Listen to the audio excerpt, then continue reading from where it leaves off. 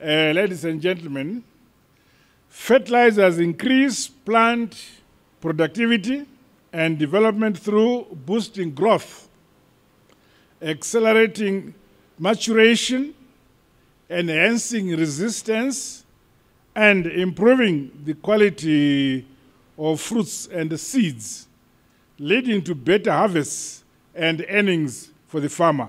They are a critical input for the achievement of yields that are required to feed a growing world population.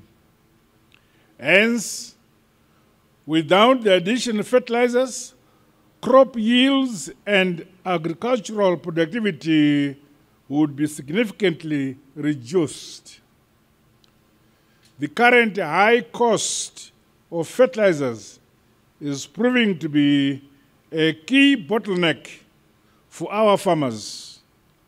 This is more so for our smallholder and communal farmers, as they usually cannot afford the high prices of fertilizers. I would like to commend Zimbabwe phosphate industries for becoming the latest player in the fertilizer blending industry in our country, with capacity of producing around 200,000 metric tons of basal fertilizers per annum.